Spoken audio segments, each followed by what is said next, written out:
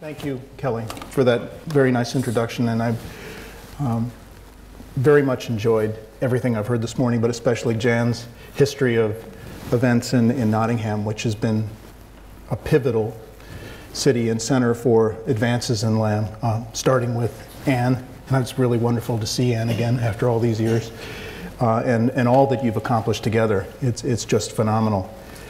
And I'm going to talk a little bit today about some random things, progress in LAM, reasons to be optimistic about LAM, a few random weak jokes about Joel and Simon. Joel's easier than Simon. Simon's so polite it's hard to dig, but I hope Joel's online because I have a few things to say to him. What LAM patients have taught me, what we can do together going forward, a few thoughts about sirolimus, VEGF-D, and next steps, trial updates, and LAM Foundation updates, and some future priorities. So accumulated assets for LAM over the last 20 years or so include our organized, motivated patient community, a very rich understanding of the molecular basis of LAM, and this is not the norm for many of the diseases we deal with in the clinic. We know a lot about the underlying basis of LAM that is truly a gift. There are networks of expert centers all over the world. I happen to think the UK group is the best organized, among the best organized, if not the best organized group. I was very impressed with the tour I had yesterday of the LAM Center with designated space for LAM. I don't think that exists anywhere else in the world for a clinic that's got a nameplate on the door that says LAM Clinic. I haven't seen that anywhere else. The laboratories that's right next door to the lab, and all the staff and personnel devoted to LAM, it's really amazing.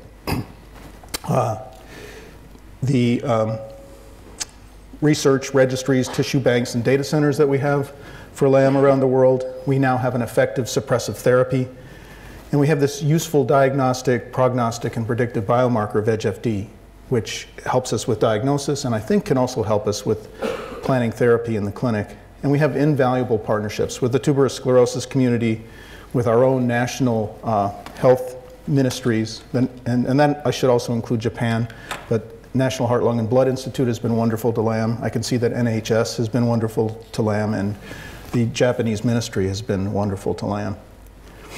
And the partnerships we have between these international communities, I think, is really special among any diseases, but especially for rare diseases. I think another asset that we have is this pervasive optimism that this problem is scientifically tractable and it's approachable. We know the molecular basis. We have a lot of ideas for targets, all based on very solid understanding of the biology. And we have I think many of us believe in our hearts that this problem is potentially solvable in our lifetime. And I think that's led to a lot of interest in LAM that's out of proportion to interest in other rare lung diseases. I recently sat on a NIH study section, and they're wondering, why do they get all these LAM grants applications in? And it's because it attracts scientific interest. There's so much known about where we could make progress that gets scientists interested. And this pathway that's involved in LAM interests the world's best scientists because it's a central pathway in the cell that controls so many things. And studying this pathway is shedding light on diabetes, obesity, aging, and cancer. And this sounds maybe a little ambitious, but it's absolutely true. And proof of the pudding is there's about to be a trial of testing rapamycin or sirolimus in dogs to see if it can prolong their lives. And ultimately, of course, the question is, can it prolong a human life? Rapamycin prolongs a life in a mouse. Mice who take rapamycin live longer. This is not mice with diseases, just healthy mice.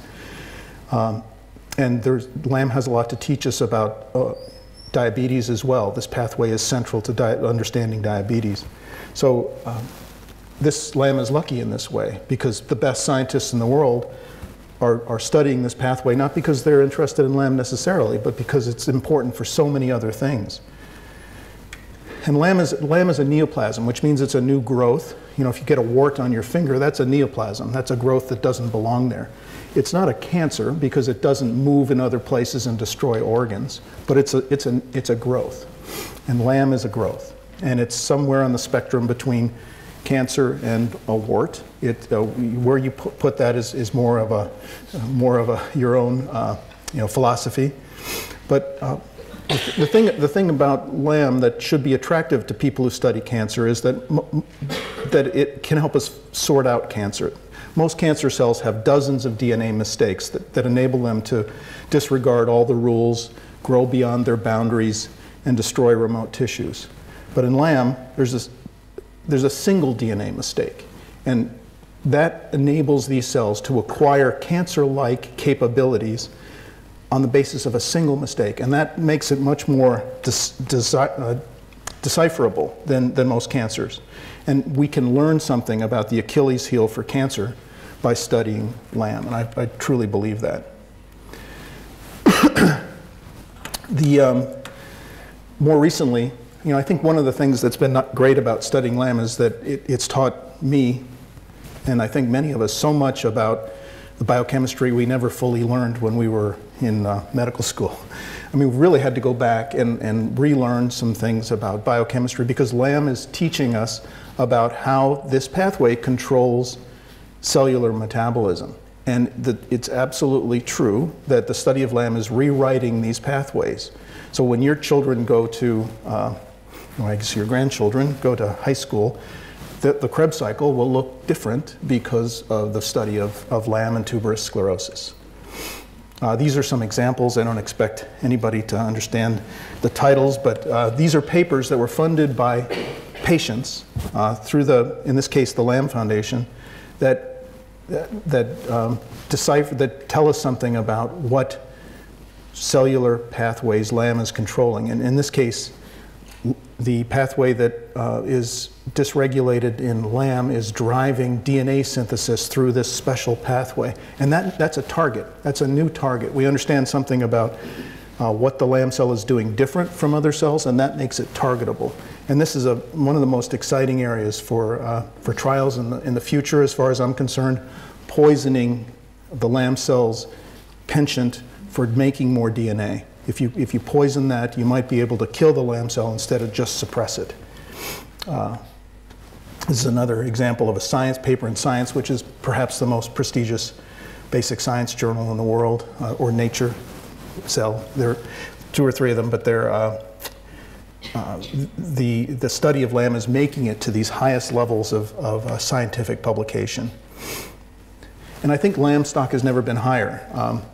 This FDA approval of miles has led to approvals now in Russia, Japan, and Korea. The company that owns this drug, rapamycin, is approaching the governments of Brazil and the European Union about approval. At the National Institutes of Health Rare Disease Day on Leap Day this year, Francis Collins had a 12-minute speech. 4 minutes of it was about LAM. And it was the only example of a disease that he used in his speech for progress. So of the 7,000 rare diseases in the world, he chose LAM as an exemplar of progress. You can view this online, actually. If you Google NIH Rare Diseases Day 2016, it's quite something. The study, and I mentioned already about the textbooks. So these are the 3 docs in the world who I think about LAM in the shower.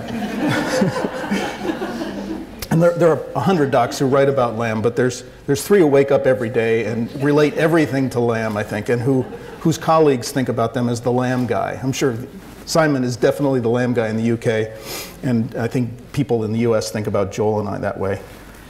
And I was happy to hear the attendance for today was projected to be 93 or 94 because Joel's attendance in 2004 was 92. But then I heard that 3 people didn't show, so is there anybody out in the hall there that we could... this is the slide I'm going to send to Joel. Projected attendance, 94, and I have this little expansion thing too that I put in there. And Jan has already told you that Simon received the LAM Foundation Scientific Advancement Award in 2014, which was very well deserved. And this was the slide I used to introduce him. There are 3 scientists in the world. Actually, this isn't going to work now. It's coming up backwards here, but I'll put everything. So there are 3 scientists in the world who don't need first names. They're, like Madonna and Sting, don't need first names. So this guy, I don't even know, does this guy appear in the UK? Oh, darn. Well, so Joel Osteen, he's like a motivational religious guy, and everybody knows who Joel is, and this is the Joel in the United States, and everybody, you know who this person is, but nobody in the United States knows who this person is. So it's Jill E. Cooper, right? And this is Jilly Evans, who's one of our scientists from New Zealand, who's very animated. This is actually the closest thing to a still photo of her we ever had. And then there's this Simon and this guy. I know you know this Simon and this Simon. So this international partnership with the UK has been extremely important. And we're writing guidelines together now. We're actually looking into our populations to look for interesting subsets of patients that, for instance, with unclassifiable lung disease, we'll be writing a paper together about that.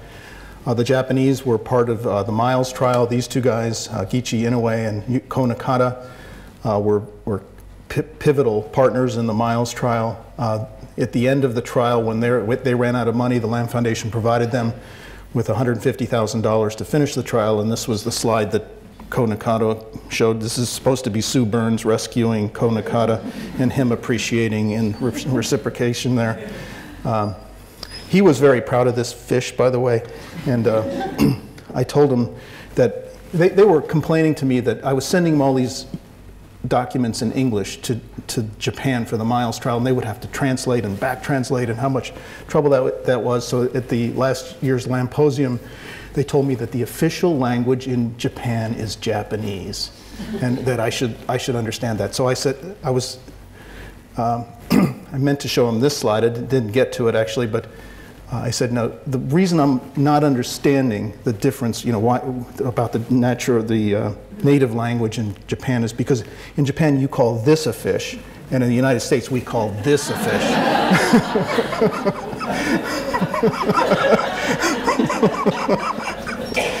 So he hasn't seen this slide, but I hope he's looking.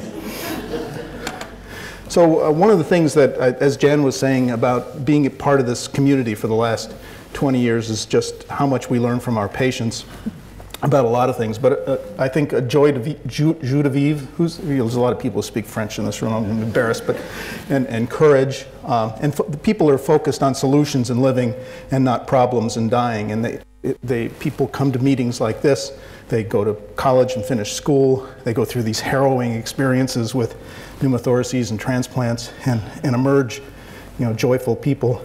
I wanted to tell you this story about a patient in the United States. Many of you are online, so you probably know this person, Beverly Hardin Jackson. So she was she is a tennis player. She won her age category in 2000, her 50 to 64 category, the Arkansas State Championships. In 2005, she was diagnosed with LAM, and she was too short of breath to play. So she devised an oxygen system to deliver 15 liters to herself while she was playing tennis. She got a backpack, and she put oxygen in there. And but the commission, the tennis commission in Arkansas, told her she can't do that because she might hurt somebody. So she can't play competitive tennis on oxygen. So she wrote to them and was granted a waiver to use this backpack oxygen while playing. This is her with her backpack. She won the doubles tennis championship the next year in her age group, 60 to 64. She was started on rapamycin in the MILES trial, and she's been stable since then. And this is her lung function over the course of the last 10 years or so. And this is a quote from her. I'm playing the best tennis since my diagnosis. My team won the Arkansas State Championship for 65 years and older in 2014, and she contributed to the win. And she said she wouldn't be at Lamposium in 2015 because there's an important tennis tournament that weekend. And actually, she's come off. She no longer needs oxygen at rest, which is remarkable after having been on oxygen at rest for a very long time. So in some people, sirolimus can lead to an improvement in oxygenation. So some of the things we can do together, US and UK, we're starting a registry in the United States called MIDAS that I'd like to do this globally. You're already doing this in the UK in a very effective way collecting data and cataloging symptoms over time. We'd like to do that for all LAM patients, and the original purpose of this is to understand the natural history of what's happening on sirolimus and the long-term effectiveness and safety of sirolimus, but it's also a way to gather information about natural history of LAM. This study was funded in the United States. It has the ability to become global, but it's a slog to go through IRB approval and contracting with institutions, so it's taking a very long time to get off the ground. I'll talk a little bit about a trial called MILD, which is what I think is a very important next step in LAM, which is to determine if we should be starting earlier. Because as it stands now, we wait for people to progress or lung function to become abnormal, and then we stabilize people sometimes in a not very good place. And it's conceivable that if we started earlier, perhaps we could prevent it from progressing. So the idea is to do the MILES trial again in people who have normal lung function. And that's something we're trying to get funded now. Biomarker development is something I think we could do together, and something we are already doing together is developing guidelines going forward. So the ERS guidelines you've already heard about from Jan. It's been cited. Any of us are happy to have a paper cited more than 100 times. It's been cited almost threefold more than that. It's a very important document, but it's now 5 years old, and there have been other developments. So we've developed a committee that includes Simon and many people from Europe to develop additional guidelines that address issues like the use of sirolimus, whether to use hormone therapy, whether to use doxycycline, and how to use VEGF-D. These have been accepted for publication, and they'll be published probably in the fall. There's a part 2 to the guidelines that's circulating. A draft is now circulating. This is to address issues of whether you can use the high-resolution CT alone for diagnosis, whether transbronchial biopsy is useful, when you should have pleurodesis in the course of LAM, and whether pleurodesis is a contraindication to transplant. So these are coming. I anticipate the second part of the LAM guidelines will be published in 2017. There's a similar to your registry. There's a registry that was conducted through the National Heart, Lung, and Blood Institute in the 1990s, late 90s and early 2000s, in which patients were followed every 6 to 12 months for 5 years. There were only 2 papers published from that experience, but a lot of time has passed now, and there are a lot of events that have occurred. So this becomes a very powerful historical database before sirolimus was in the picture to understand what factors predict progression in LAM, what sort of markers we can use to understand which people are going to progress and which people are going to be stable. So we've obtained all of the information from this registry. Nishant Gupta is leading this. He's a young physician in my group, and he's been able to obtain studies about death and transplant from our national agencies that address those things, or that keep records of those things. And since that, in the 15 years since this registry was concluded, there have been 53 transplants and 43 deaths out of about 200 patients. So there's a large number of events that can help us define which factors correlate with outcomes of death or transplant. And we'll be looking at VEGF-D and other biomarkers, what rate of lung function decline, menopausal status, et cetera. And as I heard Simon mention yesterday, there's also a concept that you could use this to develop a LAM risk calculator. If you can figure out which factors are important, you can plug them into an equation basically, and patients could determine on their own, even online, like we do for whether we should be taking statins or blood pressure medicine. There are online calculators to help you with a risk assessment by just plugging in your data, and a risk factor pops out at the bottom. So it's conceivable we could develop a tool like this for LAM patients to help them make decisions about whether that person should start sirolimus and other things. So I was going to say a couple of words about ways we use VEGF-D and the use of sirolimus in Cincinnati, and you've heard some of this already. We use it to make the diagnosis of LAM in patients who have typical lung cysts but no other clues. And it works about 50% of the time. Not everybody has an elevated VEGF-D. If it's not elevated, it's not very helpful. but it does save some people from needing a biopsy. We have a lab in the United States that offers this commercially. It's a little clunky to order. We're trying to fix that. But it is, I think, a useful diagnostic test.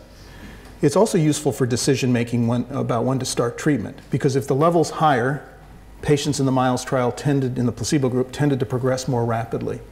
That was the bad news. The good news is if the level of VEGF-D was higher, they tended to respond better to treatment too. So having an elevated or a normal VEGF-D can figure into the equation of whether to start this drug or not.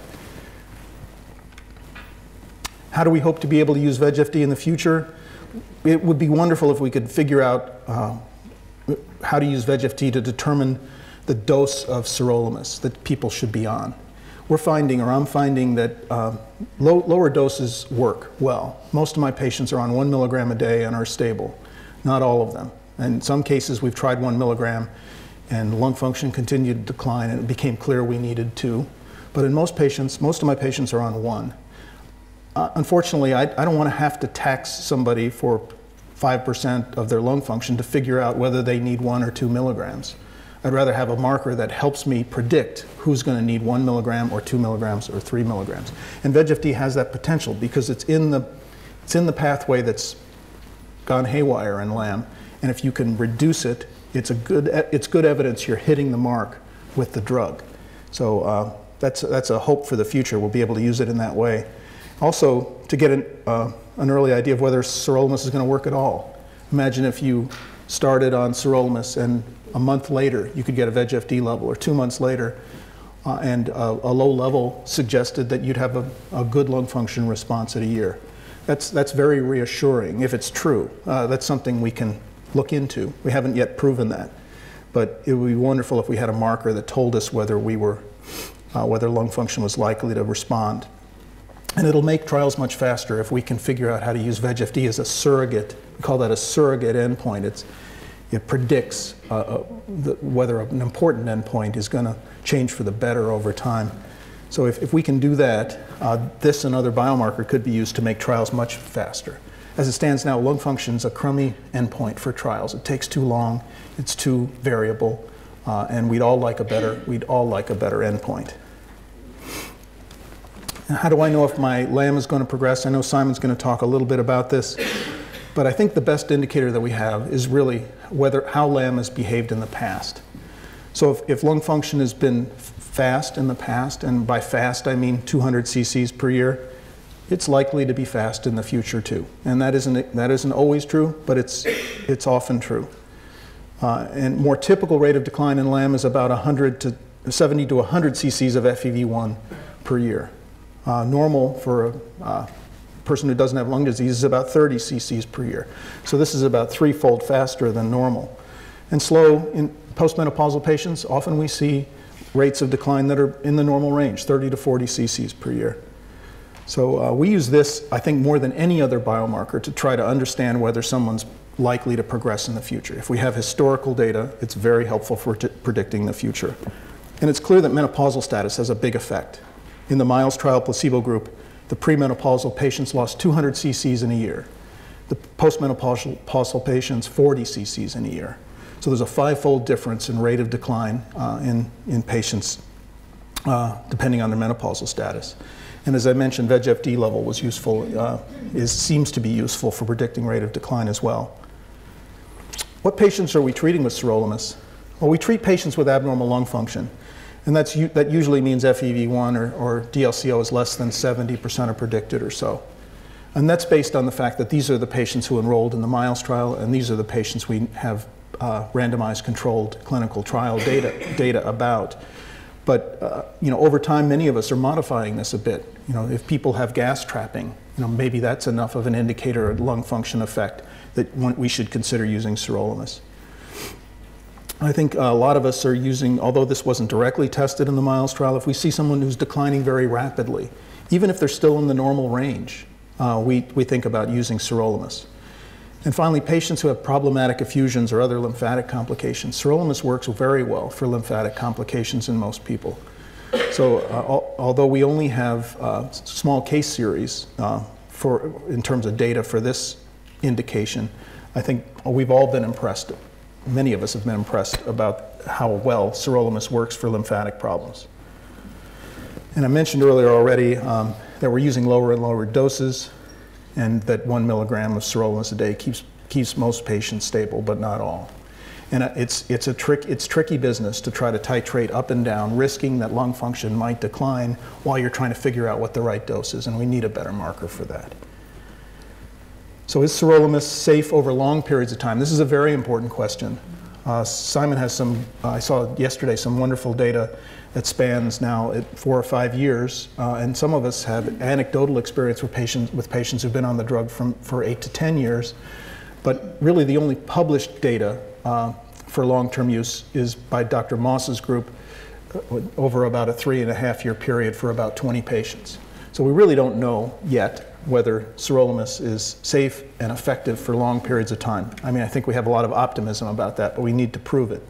So this MIDAS registry that I mentioned already is our mechanism to try to determine that. We already have about 150 patients enrolled in the United States.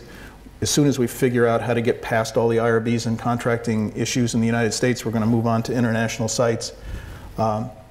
And many countries already have a very nice registry that's ongoing. I hope we can figure out ways to merge these and truly understand how safe and effective this drug is with large numbers of patients. So the question of should we be treating patients early before symptoms develop or any effect on lung function develops. This is a patient named Andrea Slattery. I have her permission to use this image. She's now the chairman of the board of the LAM Foundation. She's about 38 years old, I believe. She's a marathon runner. She's a hedge fund manager. She's got a very busy job. She learned she had LAM and wanted to test some homeopathic approaches to treatment. She's a marathon runner, and she was noting that her exercise tolerance was going down. So she resisted starting on sirolimus for a while, and her lung function declined at the rate of about 200 cc's per year until she started on sirolimus. And since then, her lung function has been stable. So the idea with mild is that perhaps for people like Andrea, we could convince them to be randomized to receive the drug at a low dose or a placebo, and then look to see how people do over the course of 2 years and see if earlier treatment is safe, effective. Early low-dose treatment is safe, effective, and effective at reducing rate of decline in a prophylactic way to prevent development of disease. This is a trial we've been trying to get funded for the last 3 years or so. It's not as scientifically interesting as the MILES trial was when that was presented for funding, so it's been a little more difficult, but I think it's just as important. I mean, why are we waiting until people are sick and then starting the drug? Why couldn't we think about starting the drug earlier if it could be used at a low dose at a level that doesn't induce much in the way of symptoms? I think the more we use this drug, the more comfortable we become with it. It does have side effects, and we have to respect the potential for adverse effects, but I think at low doses it can be very, very safe. What about people who don't respond? Is there such thing as resistance to sirolimus? And I meant to talk to Simon about this yesterday because I've seen only a handful of patients, and one of the great ironies in this whole story is that Sue Burns' daughter, Andrea, is one of the people who sirolimus doesn't seem to be doing anything for. So she's declining despite the use of sirolimus. And we'd like to understand why that happens. What's different about Andrea's LAM than other people? And we have a lot of work to do to get to the bottom of issues like this. And again, I think it's the great minority. I think in all of my phone calls and emails from LAM patients, I probably know of about 10 patients who feel that sirolimus has stopped working for them or never worked for them. And I want to download from Simon more about what his experience has been. These are trials that are either completed, now open, or pending in the United States and around the world for LAM. Of course, we've talked about the MILES trial. There was a similar trial using everolimus. I say similar. It was a smaller open-label trial, meaning there was no placebo group, there was no control group. There were 23 patients that were placed on everolimus, and they enjoyed stability, much like the effect we see with sirolimus. It doesn't prove safety and efficacy in the same way as a randomized trial, but it's good evidence that these two very similar drugs work very similarly for LAM. Doxycycline, Simon told you about, was very important to include or exclude as a treatment for LAM, and it doesn't look like it's going to be an effective treatment going forward. There are several ideas for therapies that are add-ons to sirolimus, like hydroxychloroquine. In the laboratory, it looks like if you add sirolimus to this drug, which is an anti-malarial category drug used for lupus and other diseases, and it's quite safe. The combination of those two things affect autophagy, which is a cellular process for maintaining energy stores when there's no food around. If you use this drug together with sirolimus in the lab, it kills LAM cells, and it's being tested now in a trial in the United States that's closed to enrollment and should be publishing soon. The TRAIL trial was a trial of letrozole in postmenopausal women with LAM. We were looking for 50 patients. We only got 18 to enroll, so we're not going to have conclusive conclusions that prove anything from that trial. We'll have some safety information. The MILES trial published about the same time as this trial opened, and I think that compromised enrollment significantly. There's a sirolimus trial in Japan that was a safety study that's now being reviewed for publication. Statins are interesting in LAM. In the laboratory, they also seem to potentiate the effect of sirolimus and kill cells. Saracatinib is a brand new idea that's just now in phase 2 of a trial in the United States. It's a drug that's been tested for cancer. It's got considerable toxicity profile, and we're using it at a dose that's moderate, so it should be quite well tolerated in LAM patients, but we'll have to see that over the course of the trial. MIDAS is this observational study I told you about. Inhaled sirolimus is an idea that's coming down the pike. This therapy is being developed by a company named LAM Therapeutics.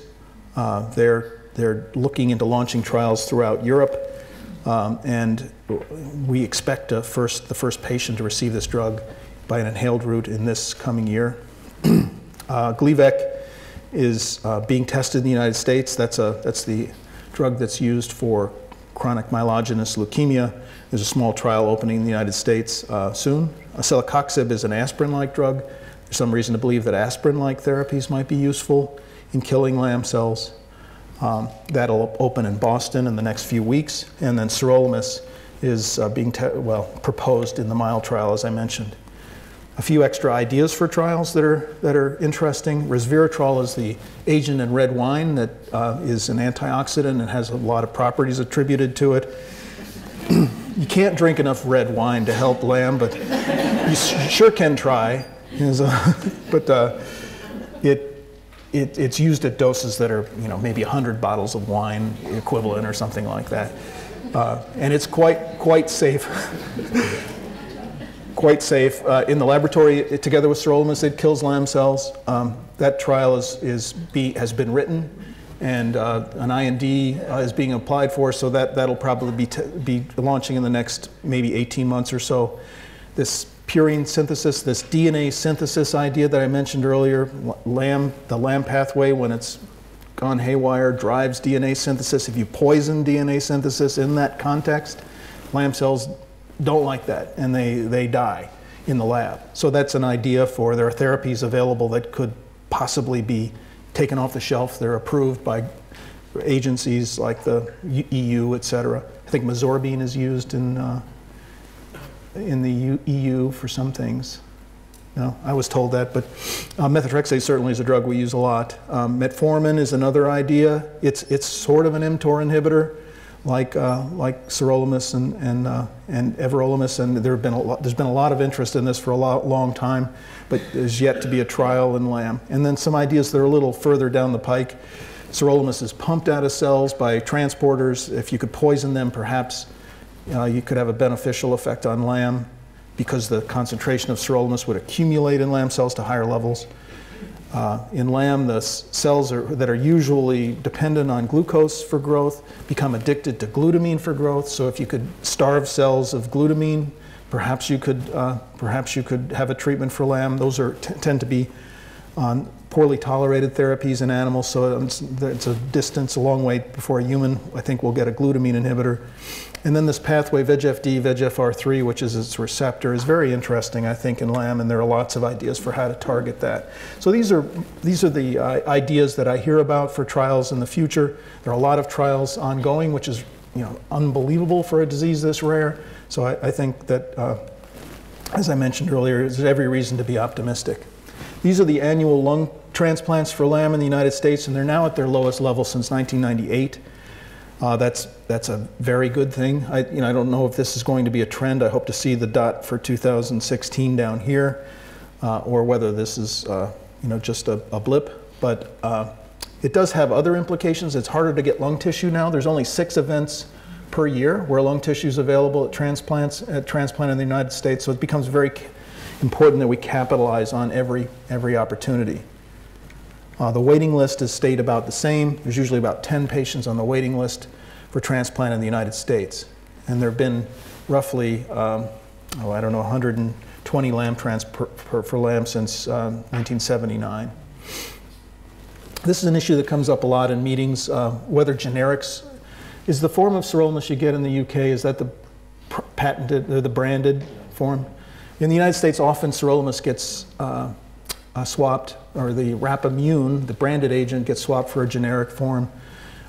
There's every reason to believe it's as effective and safe as the branded form, but patients want to know for sure, and I think that's absolutely a reasonable request.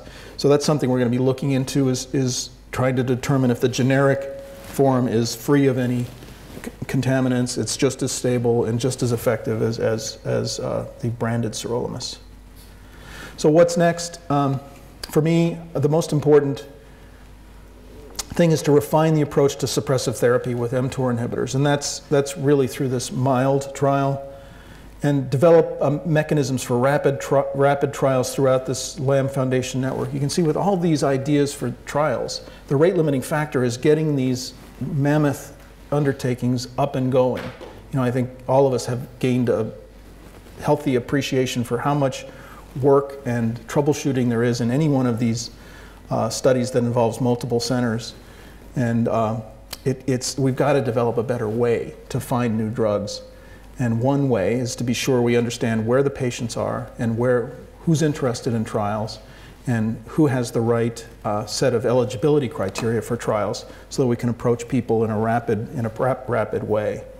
And someday we're going to need some way to govern this, because the trials are bumping into each other. These trials are all launching at the same time. Every LAM trial in history so far is under-enrolled. So even Miles, we're looking for 120 patients, we got 89. Simon I think you got 2/3 of the patients you wanted. And in the trail trial, we got less than half the patients we needed. So unless we can improve interest in trials at the level of patients, we're not going to be able to find this cure that Jan mentioned. And finally, the real brass ring is remission-inducing therapies, where we actually kill LAM cells, not just suppress them. And I think that because they have these differences from normal cells, there are targets that we've got that have a lot of promise. And there's a lot of reasons to believe that we can find a therapy that will kill LAM cells instead of just suppress them. I think I'm going to skip this one because I mentioned it. In terms of refining the approach to the use of mTOR inhibitors, providing access to the drug for all is an important priority for me, and that starts with FDA approval, because that leads to approval in countries where you can't get the drug unless it is approved. So in Japan, the government won't pay for it unless it's on their approved list for that disease. So getting drug approval there is all important, and in Korea, and in China. It's not the same in the UK, but it does have other benefits. So these regulatory approvals, I think, are very important. Personalized dosing, we talked about, that's very important. Determining if early treatment prevents progression, determining if the drug can be safely given over long periods of time, and finding markers that allow us to determine who will progress and who will respond. These are the pathways that could constitute Achilles heels for LAM cells. All of these pathways that involve synthesis of proteins and lipids and protein degradation and nucleotide synthesis, DNA synthesis, they're all turned on in the LAM cell. And every one of them is targetable with drugs that are already FDA approved for other indications.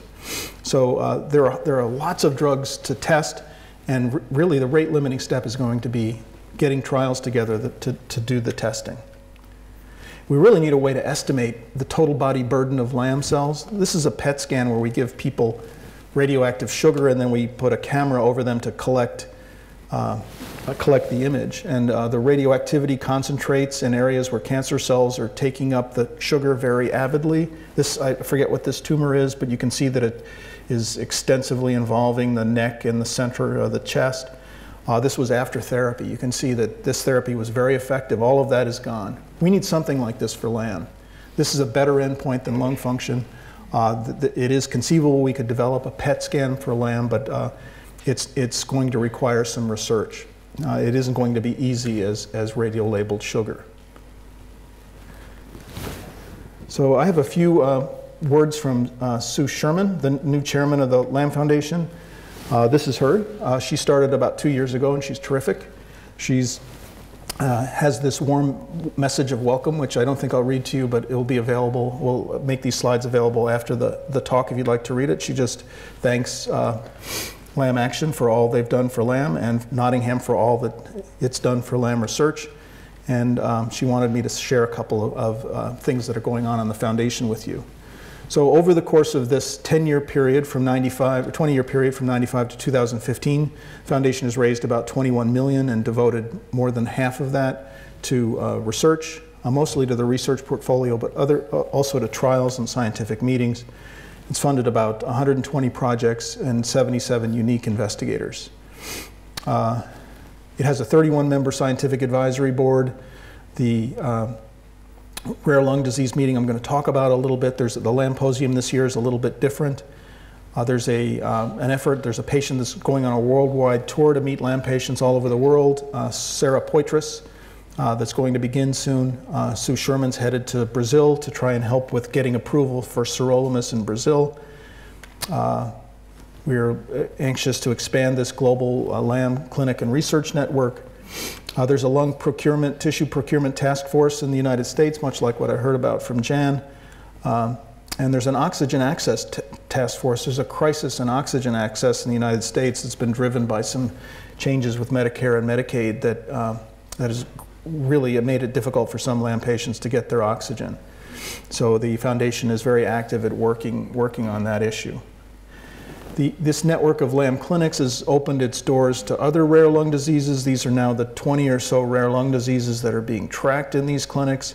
Many of them have single gene explanations and are very targetable and treatable.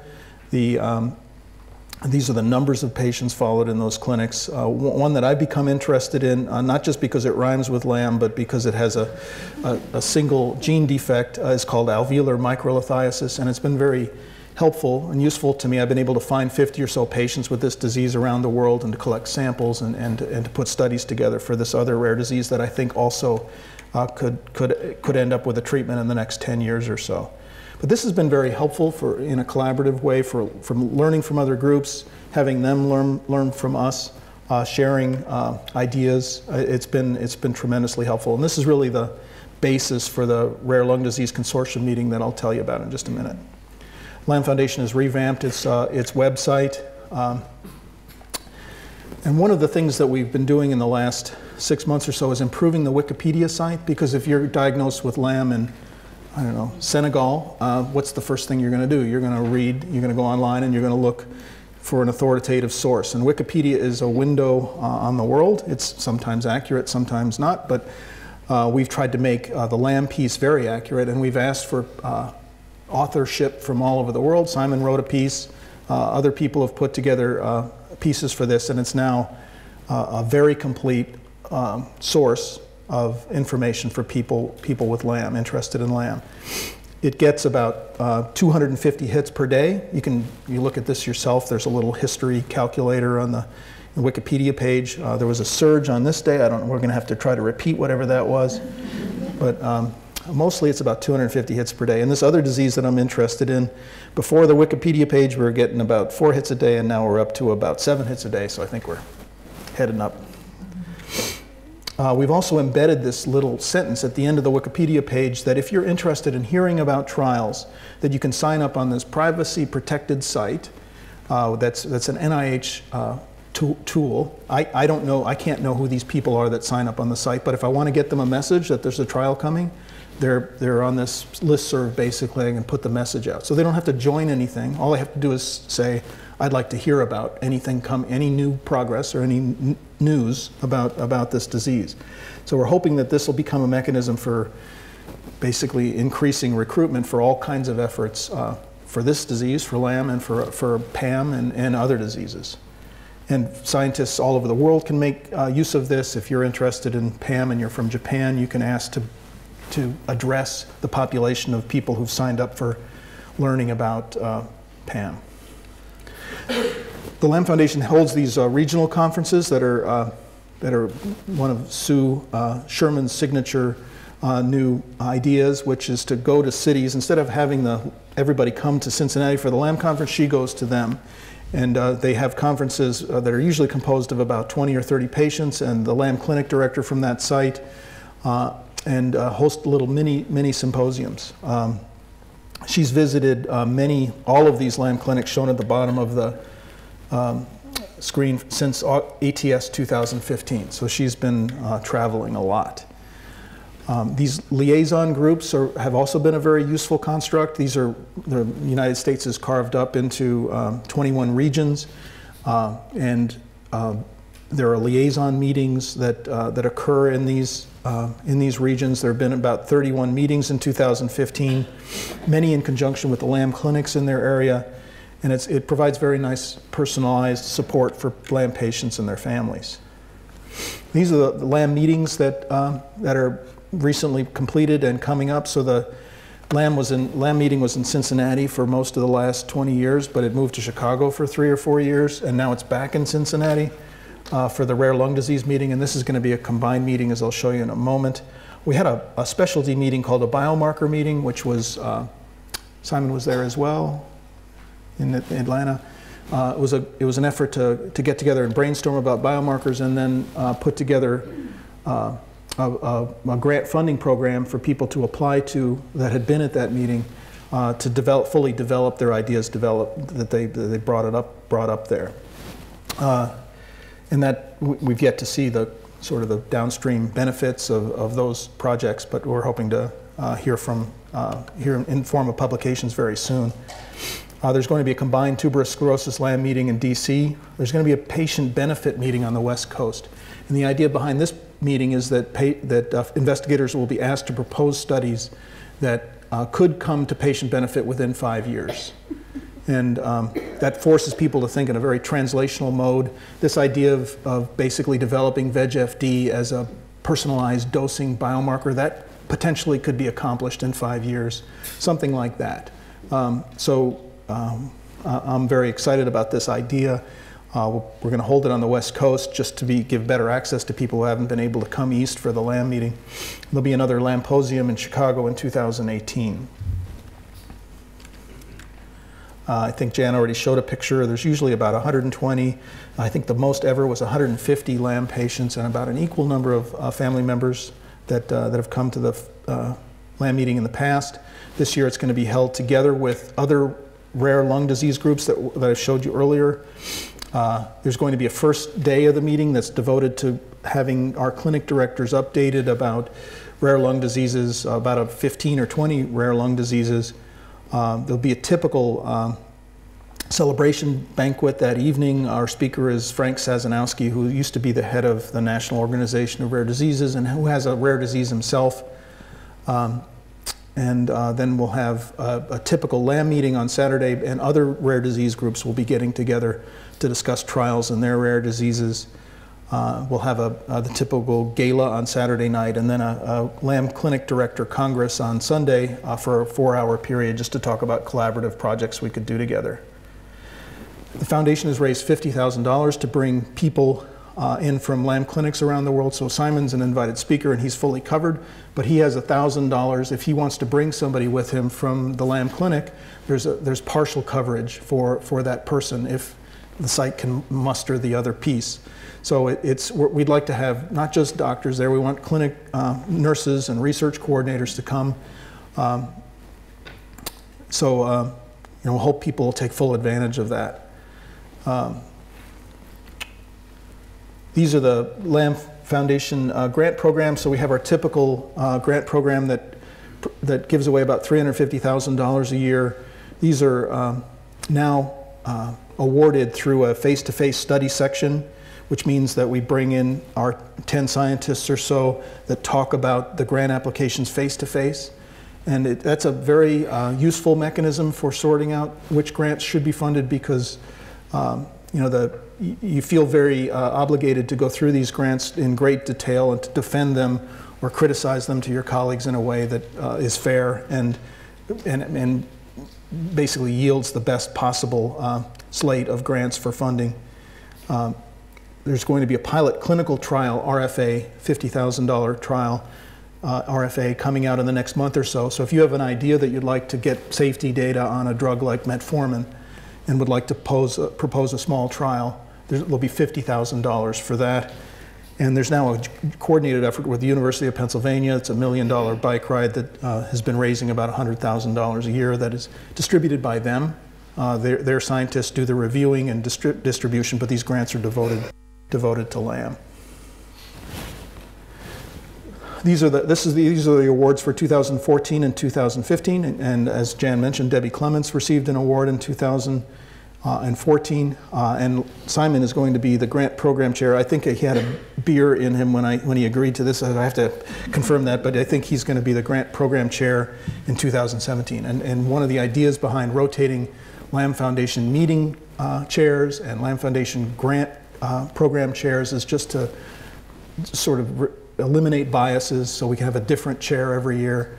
I didn't even attend the grant session last year just to have fresh eyes on all the grants. That's one of the principles of the foundation, is we like to be viewed as a very fair, equitable organization. These are some examples of recent publications. Most of them, they're too detailed here to go into, but most of them deal with targets that are interesting. The first one about how to isolate LAM cells from the lung. The second one about a drug called axitinib, which looks very promising. The third one about a new gene that looks, or fourth one about a new gene that looks promising in LAM. And then this by Lindsay Hoy. The third one is an anesthesiologist with LAM who told her story in the medical literature in this journal called Anesthesiology. It was very moving. I encourage everybody to read that. And if you can't find it or it's not accessible to you, just write to the foundation and they can send it, the LAM Foundation. These are other high-profile publications in the best journals: Cell, Journal of Experimental Medicine, all funded by patients. Glutamine is a target, prostaglandins is a target, an aspirin-like target, and also estrogen targets, all outlined in these articles. So what do I tell new patients? I tell them there's every reason to be optimistic. We have an effective therapy, that this drug effectively suppresses LAM in the same way as blood pressure medicine suppresses hypertension or statins suppress cholesterol. So I see in publications that this drug is listed as it's only partially effective. But we don't describe statins that way. I mean, they suppress their target. If you stop the statin, your cholesterol goes back up. So these are suppressive drugs. They're not inferior drugs. They're useful for this disease. We need to do better. We need to find remission-inducing drugs. But this is a very, very nice first step.